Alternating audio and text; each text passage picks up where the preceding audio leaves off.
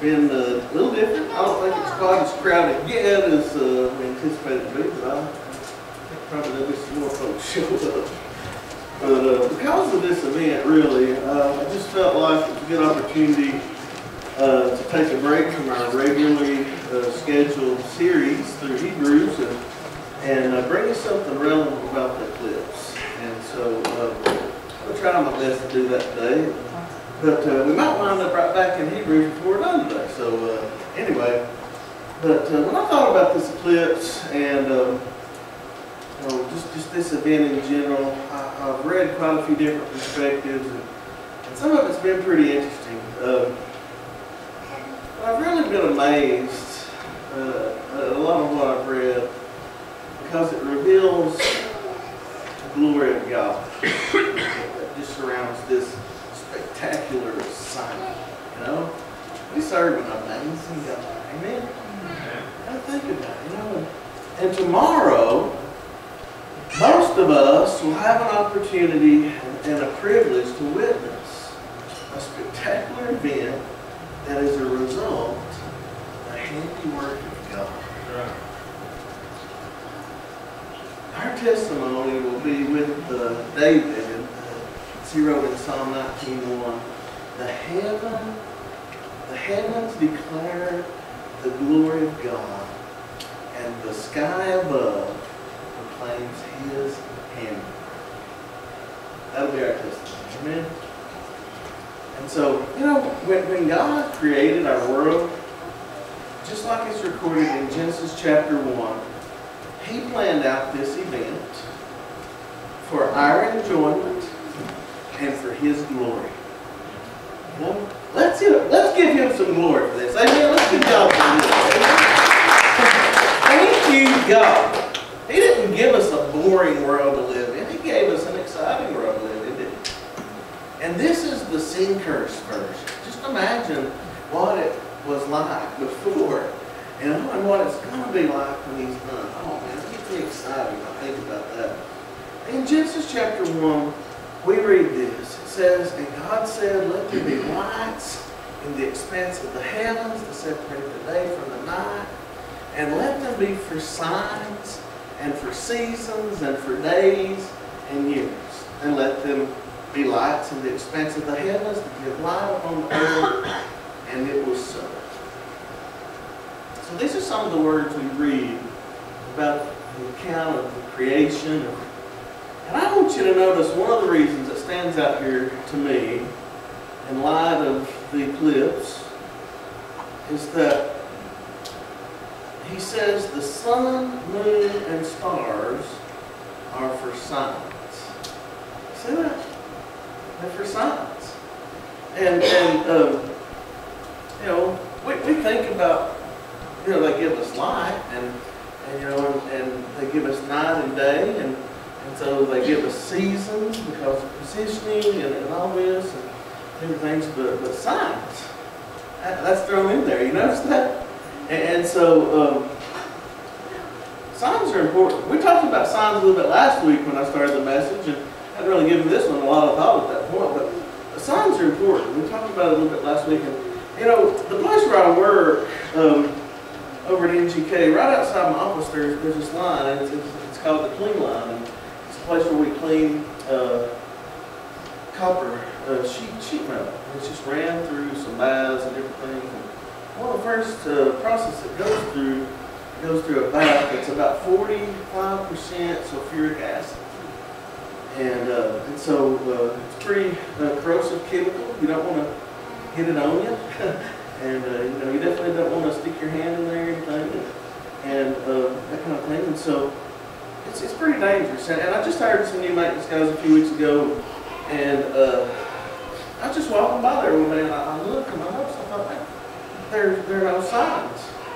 There's no signs saying that there's dangerous acid in here, you know. And so I thought, man, you know, I wonder if my guys even know, because they've not really had to work on it yet. So I need to make sure they know. Now I looked, and there was somebody had written with a Sharpie marker, you know, and it was pretty faded, and you had to get really close to see it, which might be a little dangerous. But I went to our EH&S guy, and I told him what was going on, and safety ideas. And I said, I think we need to get some signs like this, you know, to put up out there, because anybody that walks in unsuspecting may not realize how dangerous this back is. And I mean, you know, when you see a sign like this, you know not to put your body parts in there, right? I mean, it's kind of giving you a little warning, so it helps. But without it, how do you know? Without it, how do you know? I mean, yeah, maybe if you have a good sense of smell, that kind of thing, you can smell some of it, and things like that. But maybe you're stuffy that day, you know.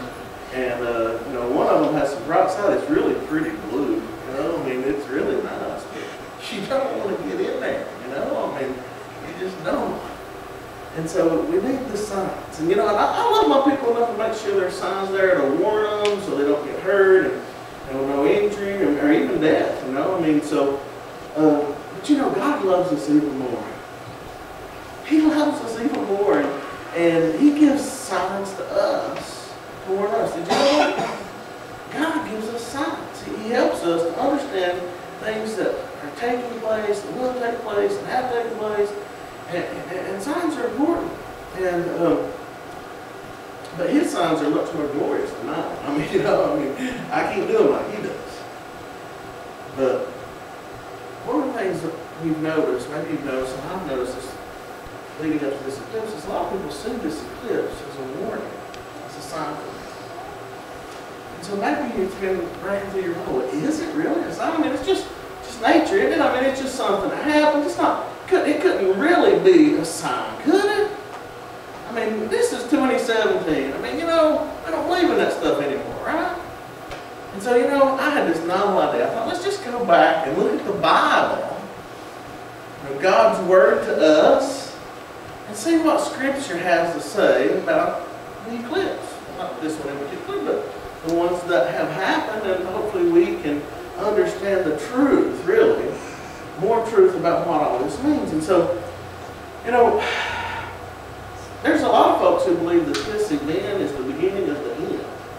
You know, that it's a sign of the beginning of the tribulation, the end of America as we know it, maybe, you know, doom for most of us because of our wickedness as a nation, God's judgment being poured out. And the truth is, you know, the Jews for centuries, probably based on this passage in Genesis we looked at, have seen celestial events as signs from God. And solar eclipses in particular, for centuries, the Jews have seen them as a sign of God's coming judgment upon the Gentiles. Did you know that? And guess what? The United States is a Gentile nation, so a lot of people have put these things together, and they see this eclipse, you know, traversing across the United States, really not visible from any other nation, as a possible warning to us to repent. The event happens right at the beginning of the Jewish calendar month of Elul, which is the month of repentance. A lot of things do seem to be lining up here, you know, and so it makes you go, wow, wait a minute. Maybe we should pay attention. Could God be calling us to repentance? Well, I can tell you the answer to that question. The answer to that question is yes. And we don't need the eclipse for that. He's been doing that for centuries. He's been calling us to repentance. The answer is yes. God's always calling us to repentance, to turn away from sin and to turn to Him. But this eclipse may be a special emphasis to do that. And I'd say, yeah, it probably is, and it definitely is, really. Is America going to be destroyed? I don't know. Probably one day. We know one day, eventually. When, I don't know. But a lot of people have wondered, why does the United States not exist? You know, or it doesn't seem to exist, maybe in end-time prophecies, and who knows? I mean, I'm not trying to preach doom and gloom. I hope I give you some hope today. But the answer is God is calling us to repentance. And this is a warning to us. And so what I want to do is I want to help you understand some truth about what the Bible says about eclipses. Hopefully that can help us align our hearts and minds with God. And we don't have to fear, but we can be at peace and we can live out our lives in fulfillment of what God has in store for us, okay? So let's look at a couple of truths I think that we see definitely from Scripture. Number one is this. God planned this eclipse. Our sovereign God planned this eclipse before He ever created this world, okay? It's a planned event by God. I want you to make sure you understand.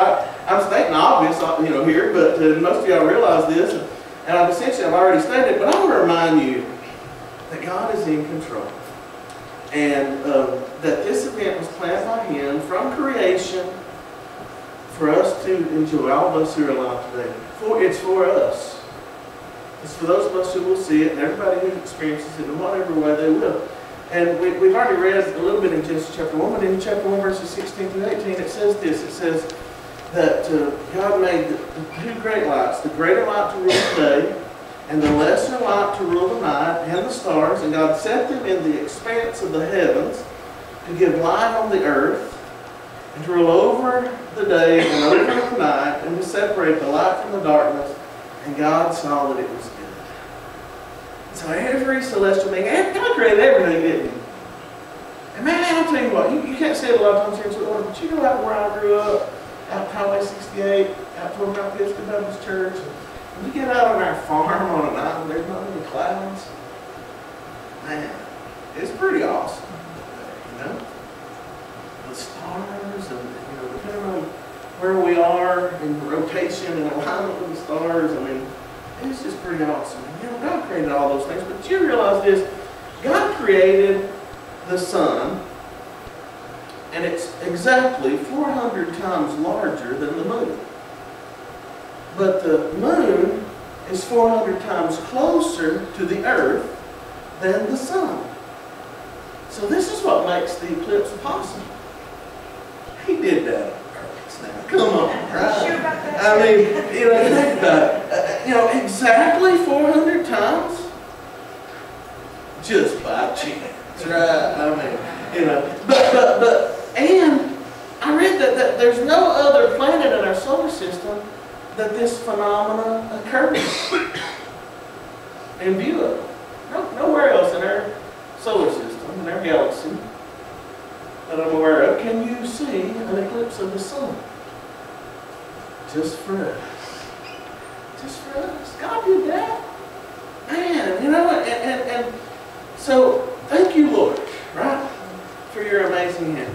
I'll tell you, the city of Sweetwater has been planning this event. I noticed that last night that Hugh McCampbell and I forget the other guy's name, they realized it was coming up, and they went down to the city office, City Hall, on April 1st last year and made sure they were aware of it so we could take advantage of it and plan, because they realized Sweetwater was right in the line of totality, right close to the interstate. And so they started planning early April last year. So, 16, 18 months, something like that, they've been planning for this. And it's really gotten crazy like that. I mean, yesterday I was down and I thought, well, I hope nobody needs to park anywhere down here because you can't park down here today. I don't know what's going on. But I've seen advertisements for parking places, $50, $200, people renting out rooms in their homes, all the hotels are booked up. I mean, the marathon down here, they're so stocked, you can't even walk through the place. They got stuff in the aisles, I'm like, man, but they're expecting to run out. So it's been really crazy. Christy talked to our neighbors, Dr. Hugh McCampbell, and he said they're going to have 30 people at their house tomorrow to watch us. But they got these huge trees. So Christy's like, well, where are y'all going to watch it at? And he was like, well, we thought we'd come over to your yard. So, anyways, which is fine, but so it's getting pretty crazy. But a year is a long time to plan something. You think it's a long time. And they've been doing it for about a year and a half. But listen, God planned this from eternity. This is His. This thing don't belong to Sweetwater. This belongs to God. He deserves the glory for it. And this eclipse is not alone in God's plan. God has planned every eclipse that has ever occurred. and all those that will occur in the future, those are planned by God. And our God is sovereign. Nothing takes place without His knowledge. And He's in control. He's either directly in control or He's indirectly in control of everything. And so although the evil and the bad things that happen to you, God didn't cause those things, but they didn't surprise Him. You know, and He wants to use those things to draw you to Him and to restore you and for you to use those things for His glory to help others. And so everything that you've been through in life, whether it's really bad and whether it's really good, God's in control. And He wants you to trust Him. He wants to use those things. God used the cruel treatment of Jesus and His sacrifice and death to redeem us from our own sins. And He can use whatever it is you've suffered through to use you if you let Him. And so, if God can plan the eclipse, He can plan your life. So I want to encourage you to have faith. Regardless of what happens with this eclipse, regardless of what happens in your life, know that God has your best interests in mind and at heart.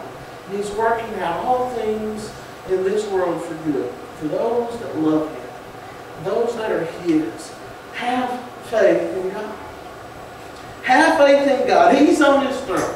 Have faith in God. He watches over His own. Have faith in God. He cannot fail. He must prevail. Have faith in God. Have faith in God. And so one thing we can know about this eclipse is that it's a planned event by our sovereign God. And it's on purpose, right? So another truth we can learn from Scripture is this. This one may surprise you, it may scare you. This is what I found in Scripture. Eclipse events in Scripture always accompany divine judgment. Every one I saw that I believe could definitely be contributed to an eclipse, you always see divine judgment. I think maybe God may be trying to tell us. And so, here's what I did. I just went through Scripture. I tried to find all these events in Scripture that could be eclipses, and I'm not 100% sure I got them all, but I ran across a few that weren't recorded in Scripture, but possibly, but they referred to events that happened in Scripture. And, did you know, this is one thing I learned, that there was a solar eclipse that happened over in Nineveh just before Jonah arrived to preach to them. Did you know that? I didn't know that. That's pretty cool. I'm going to have to add that to my Jonah notes now. And so when Jonah got there, they were probably already terrified because God had given this eclipse. He had given this to see, and they understood. It was a sign of judgment, not judgment. And here comes Jonah. God said if you didn't repent, He's going to destroy all y'all. They're like, okay, we're good. We're going to repent. We're going to do it. And that's what they did. The Bible says, they repented in sackcloth and ashes. And so that was a good result. But there's other events in Scripture that we see quite a few times, and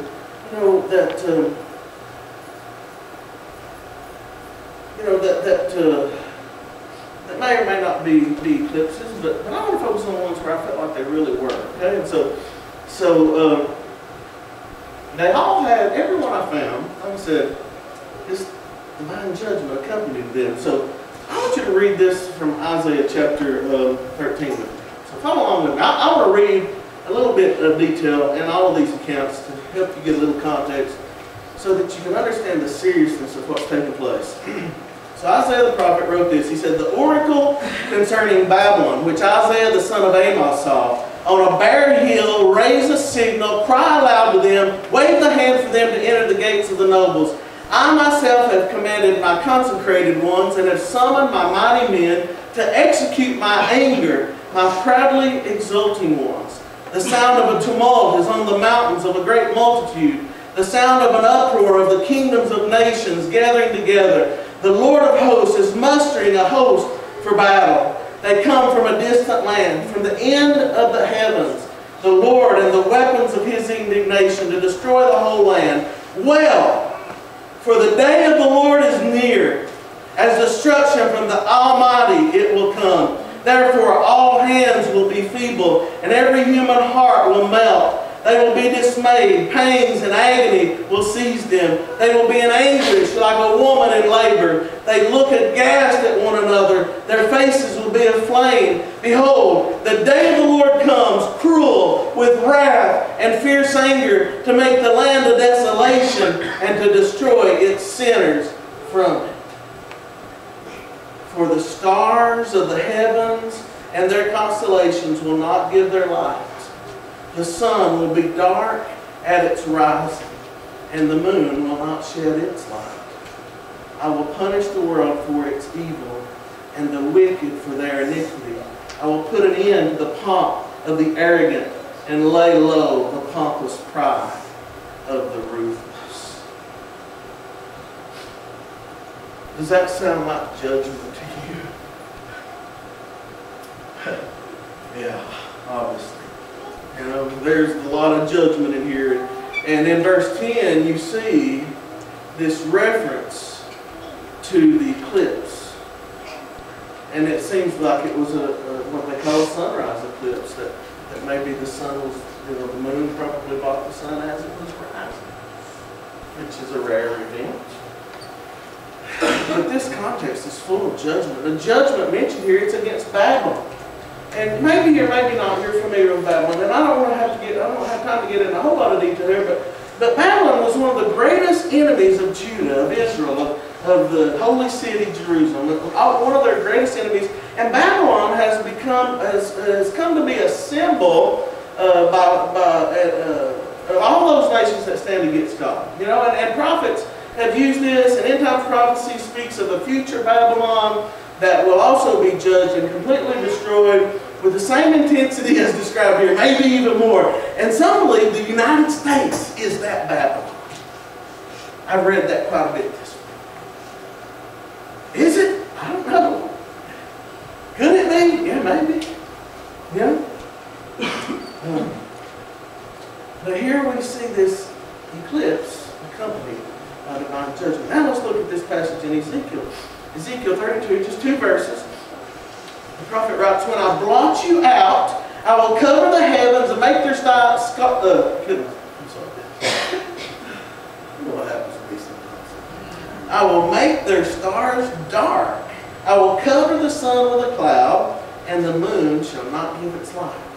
All the bright lights of heaven will I make dark over you, and put darkness on your land, declares the Lord God. Now, when I first saw this, and I saw the sun blocked by clouds, I thought, well, it's not really an eclipse, but this is just a cloudy day, maybe. But there's more going on here than that, and I'm not sure exactly what all it is. But what we do see is Ezekiel, he's also a prophet. He's foretelling the destruction of Israel, and he seems to indicate a judgment by God upon those who would destroy his people. It's an obvious description of judgment. And we see that in verse 7, when I blot you out, right from the beginning, that definitely sounds like divine judgment. And while I'm not certain this is a reference to an eclipse of the sun by the moon, there's definitely some unusual darkness taking place here, some kind of eclipse, lights in the sky being covered, and again we see some type of eclipse associated here with judgment of God upon Gentiles. That's what we see. Okay? Now let's turn to Joel. Well, this is a good one, and this one definitely has a forward prophetic application to our day, and so read it with me. It's Joel 2:28-32. God's word says, "And it shall come to pass afterward that I will pour out my spirit on all flesh. Your sons and your daughters shall prophesy. Your old men shall dream dreams, and your young men shall see visions. Even on the male and female servants in those days I will pour out my spirit. And I will show wonders in the heavens and on the earth, blood and fire and columns of smoke, and the sun shall be turned to darkness and the moon to blood before the great and awesome day of the Lord. And it shall come to pass that everyone who calls on the name of the Lord shall be saved." Now that's good news, amen? And for in Mount Zion and in Jerusalem there shall be those who escape, as the Lord has said, and among the survivors shall be those whom the Lord calls. Now, notice here in this text, the sun shall be turned to darkness, the moon to blood, before that great and awesome day of the Lord. Y'all see that? The day of the Lord was a present reference to judgment with a plague of locusts. But its future reference usually is tied to the great tribulation period that Scripture points to and we still look forward to today. Meaning, it's not occurred yet. And he says in verse 30, the Lord will show his signs in the heavens. And in verse 31, the sun will be turned to darkness before that great and awesome day of the Lord comes. You see, this is one of the primary scriptures that folks point to with this eclipse, saying it's a precursor to the tribulation period that we've all probably grown up hearing about. And, in the rapture of the church and the return of Christ. And there's a lot of others who don't see it that way. But you know what I say to you? I say, be ready. Be ready. Because Jesus don't need no eclipse to come back. We don't know how God has it all planned. I'll tell you, when I read a lot of this stuff, and I'm easily swayed a lot of times, especially at first glance, a lot of it makes sense. A lot of it makes sense. I'm just telling you. And so I thought, man, but we got to be ready. Are you ready today? If this is a sign that the Great Tribulation is about to begin and that Jesus is coming for His church, are you ready today to go through with Jesus? Listen to me. If that scares you, you're not ready. If you're ready, you're going to bring it on, baby. I'm ready, right? But if you're not ready, you're terrified right now. That's how you can answer that question if you're ready. But the great thing about it is you can be ready right now, all right? You just call out to Jesus. Now I want to show you a few more real quickly. Matthew and Mark record this. Immediately after the tribulation of those days, the sun will be darkened and the moon will not give its light, and the stars will fall from heaven, and the powers of the heavens will be shaken. And I think these passages here that they're talking about refer exactly to the same time that Joel's talking about. And then you go to Revelation and you read in chapter 6, and I'm not going to read all this, but it says the sun became black as sackcloth, the moon became like blood, and all these things, and it's the great day of wrath. And there are other references in Scripture that might reference an eclipse, but these, I believe, are undoubtedly some sort of eclipse that Scripture refers to here. And you can look at them all, and every one of them are accompanied by judgment of God. That's my point.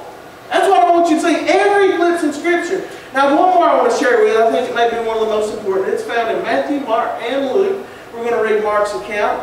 Jesus is on the cross. He's being crucified. And Mark writes in chapter 15, verse 33 and 34, when the 6th hour had come, there was darkness over the whole land until the 9th hour. And at the 9th hour, Jesus cried out with a loud voice, Eloi, Eloi, lama sabachthani. Which means, my God, why have you forsaken me?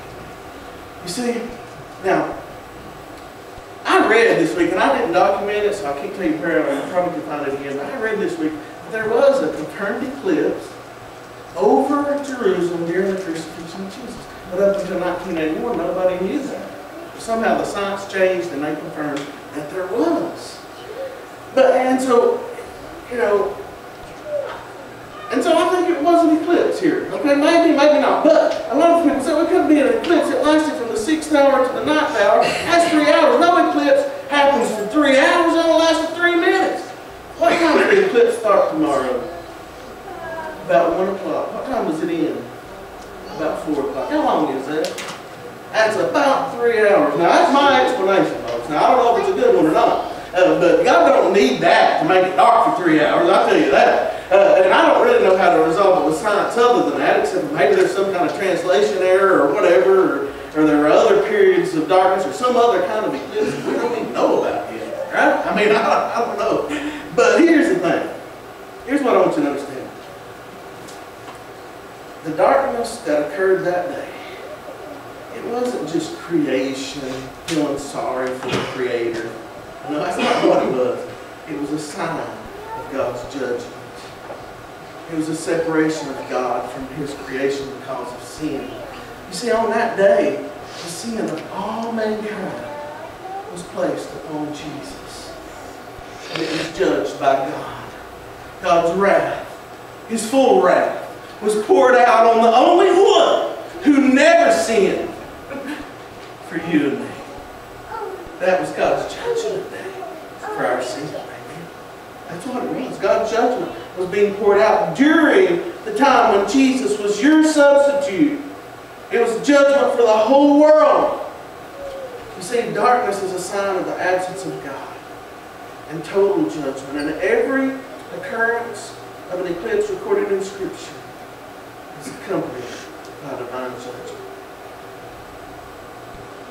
You know, when I visit people at night, when I come up to their homes, one of the things I look for is interior lighting.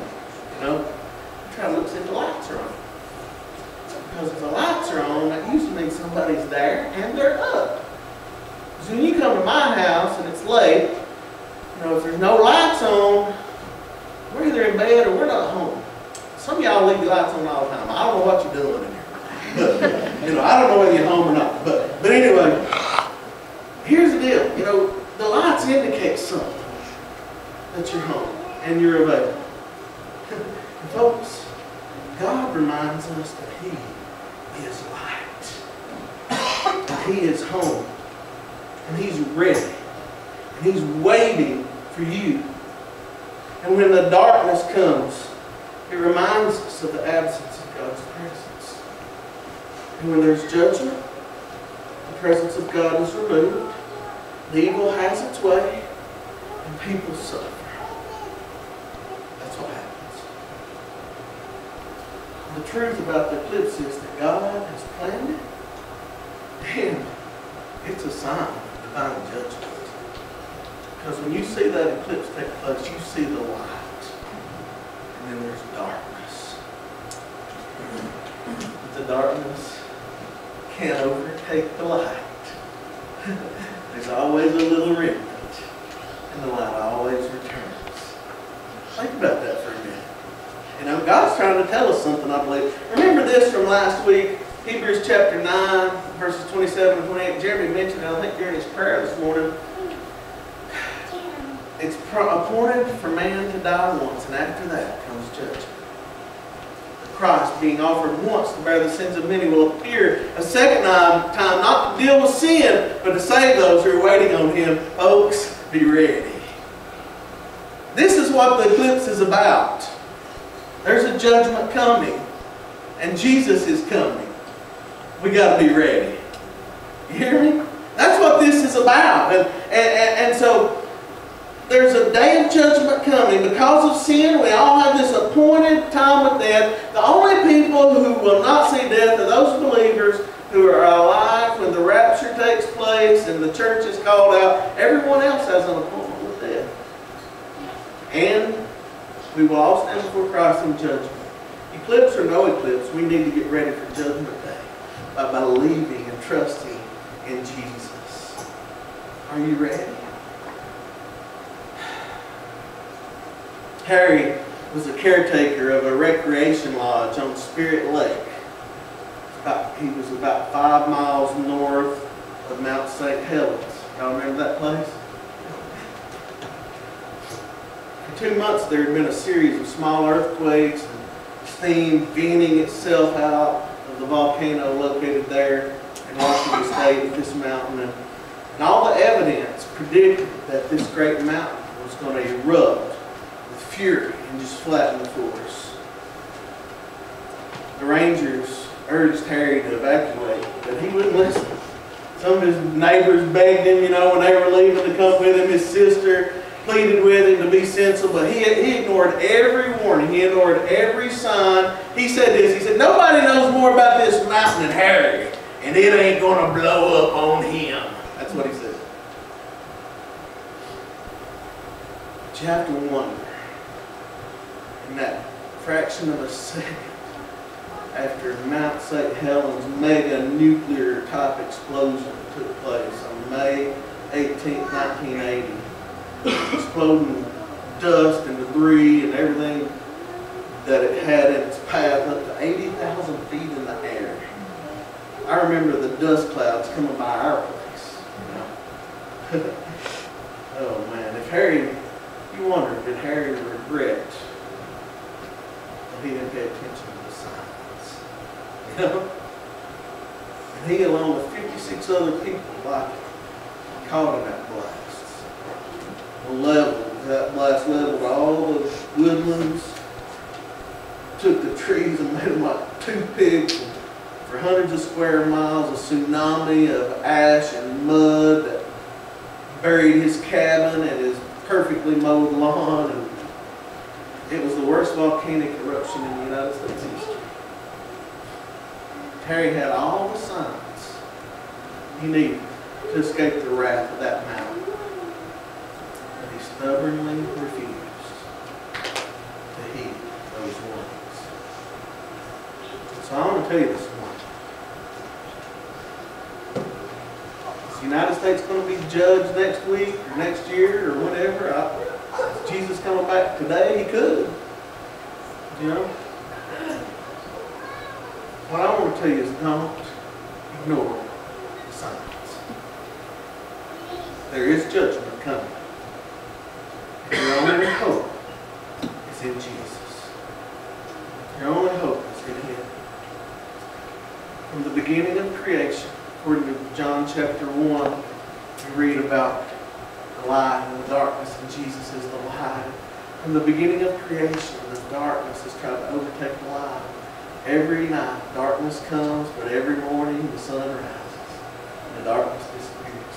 From time to time, we have an eclipse, and the moon hides the sun for a few minutes, only to see the light resurface. A sign designed by God to remind us He's in control, and darkness will never win. You hear me? You are safe if you're in Christ. You're safe in Him. Sin has eclipsed the life of your soul.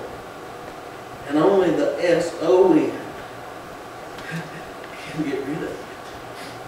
The Son of God, Lord Jesus Christ. And today, by grace through faith, atoning sacrifice of Jesus, you can believe in Him, turn away from sin, and be saved from eternal darkness, eternal separation from God.